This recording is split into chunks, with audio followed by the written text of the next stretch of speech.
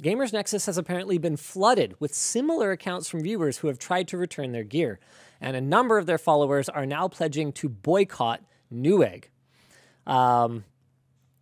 Louis Rossman has apparently weighed in, asking what even happened to Newegg, who actually used to be known for their good service, apparently. I'm not American, so I never really shopped there because by the time they opened up in Canada, I was working at a competitor, so I wasn't going to shop there. Yeah. I would just walk into the warehouse and buy something if I really needed to. But the response seems to be that they were purchased by Liaison Interactive, a Chinese tech company, in 2016. All right. Who do you boycott them with? I mean, man, there used to be so many more options, man. Fries, right? There used to be cool. Fries. There used to be Tiger Direct. There used to be Zip Zoom Fly. Is M-Wave? M-Wave still around? I feel like that's been a hot minute. You've got Micro Center. So Micro Center still exists? Oh yeah, they're not in Canada, right? Yeah. Oh, not in Canada, no. But we're talking Americans. In the States, yeah.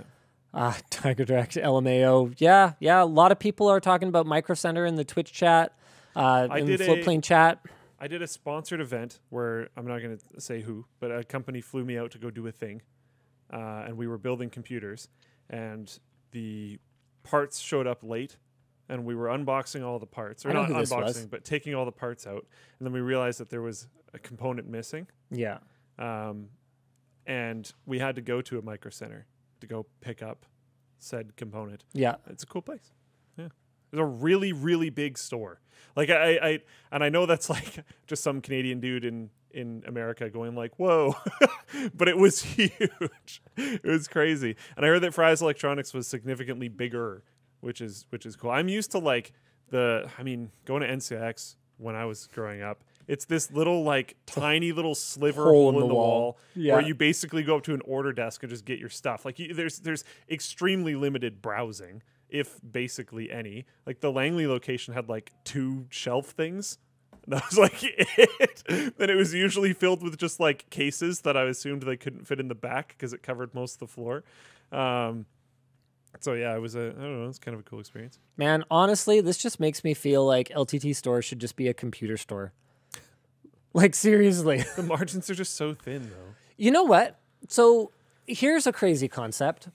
What if our margins just weren't that thin?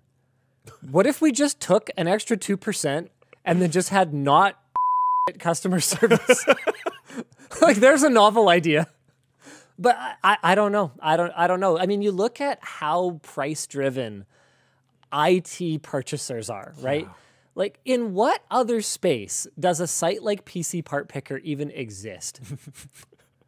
In the makeup space, is there a PC Part Picker? No. Is there a facepaintpicker.com? Oh my right? goodness. Where you can make that. You can actually There would actually probably be good money in that. Your lip, eye, facial compound, whatever you like, you put in your whole regimen and it tells you the cheapest site to go buy it. Like, honestly, I don't think there is airline tickets. Okay, that's a good one from actually Navs. A big money idea.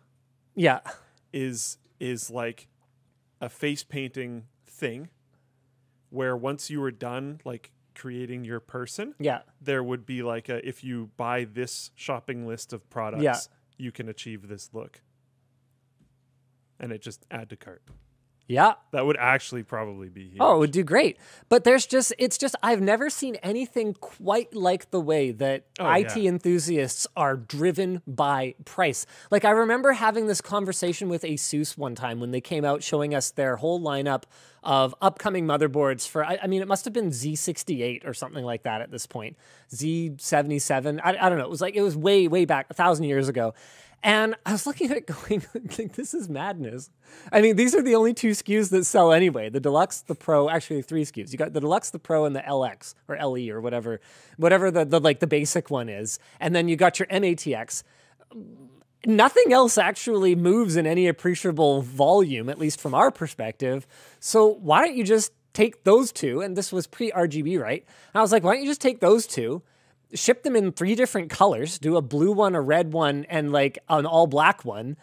And like, honestly, I think that would be more to customers' taste. Because remember, I was coming at it from like an enthusiast system standpoint, right? So I'm looking at it going, you guys have no idea, do you, how many people choose a Gigabyte motherboard for the blue color scheme compared to your product? Like, actually, I think ASUS's was blue at that point as well, but maybe it was MSI and some other color. But I was just sitting here going, you have no idea how many people choose a motherboard based on the color, do you? You could just say, you could have the same number of SKUs and just have a few different colors of the ones people actually buy, and I think you'd be better off. And they were like, no, Linus, you have no idea. The $3 difference between these two allows us to capture like this some percentage additional sales because someone else will undercut us by $2 and like people will flock to it. I'm like, really? Okay, fine, sure. I guess that's apparently how it works. People are talking about Amazon as an alternative to Newegg, but Amazon has their own set of issues, guys. Like, let's not pretend that Amazon is some kind of saint that's going to rescue us from big bad Newegg. Good customer service, yes. Good everything else, it gets a little bit more challenging with Amazon. DFI, yeah, bring back DFI. Heck yeah, love it. Oh, that's an old memory. Yeah, no kidding, right? Oh, I'd love it. What was that graphics card brand that had lifetime warranties? Was it Gainward? Did Gainward have a lifetime warranty at some? Oh, BFG. BFG. Yeah, good old BFG. Oh, awesome. They were doomed to fail, but it was awesome. Alden Comey says, hey, Linus, wouldn't the 2% extra margin basically be the warranties that Dell and others peddle? I mean, yeah, you could think about it that way. That is an important realization that you just had, Aiden Comel. There is no free lunch. It's true, though. Yeah. It's true, though. A lot of people don't consider it. That same buddy I told you about, that I said mentor at Geek Squad or whatever, yeah. He had that tattooed on his arm. Just the acronym. There's no such thing as a free lunch. It's very true. It's so true. And I think that there's just this expectation. Like, a lot of the times we fall victim to the monsters we've created. Why is it that, why is it that, service at this chain restaurant is so bad? Because you went there. You went to that chain restaurant instead of supporting a local entrepreneur that actually cares. Yep. That's why. Yep. And because the server doesn't get paid enough. Other people saw you going there, so other people saw that this place is being attended, so they're like, it's probably not that bad, so then they might go there, etc. So we all contribute to these problems that we then suffer from, and things like I said, not being willing to pay another $1 or another $2 more or whatever the case may be means that at some point customer service is going to suffer, and the IT industry is notoriously low margin. There are a couple of big fish that are making the vast majority of the money in the IT industry, and their names are Intel, AMD, only lately though, Microsoft, who else is actually making money? NVIDIA actually makes money. Intel, AMD, NVIDIA. Let's see. Is there anyone else that's... I mean, I know that the guys like an ASUS are making money, but it's only due to their just astronomical scale. And when you're someone like an EVGA, you are trying to find, you're always trying to find new higher margin businesses to expand into, because I know for a fact they're not making money on selling GPUs. Apple absolutely makes money. Apple I left out because I don't really consider Apple an IT product company. They're a consumer electronics company, and the reason I draw that line is because they don't sell any components, if that kind of makes sense to you guys. Everything that Apple sells is already based on the user experience rather than the speeds and feeds of the component that they are shipping to you. And so they're a little bit they're a tier above. There's a lot of people in chat just listing companies that develop software or websites. That's not the point. We're talking about IT, computer hardware, and especially enthusiast computer hardware. Yep. Because once you get into, you mentioned IT, once you get into enterprise stuff, margins start to kind of... Oh, yeah. Totally different. Definitely come back. Totally different story. Totally different story.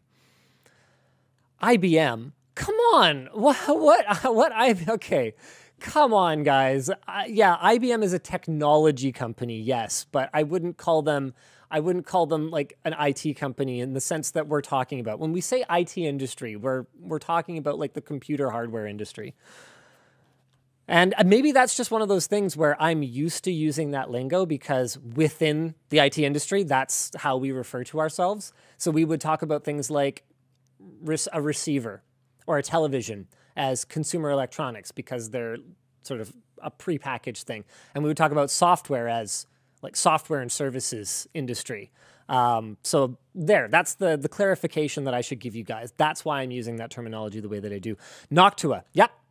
Patharti or whatever your name is. Yeah, like fans and cases. Yep, that's a company that makes money hand over fist as far as I can tell. They're smart. They are super cases, smart. Peripherals have always kind of survived with better margins. Peripherals seem like they're getting pretty tough, man. Probably. Do you see Competition's insane. Do you see how much a G502 Proteus or G502 Hero goes for now? It's like $45. Yeah, that's for like Hero sensor.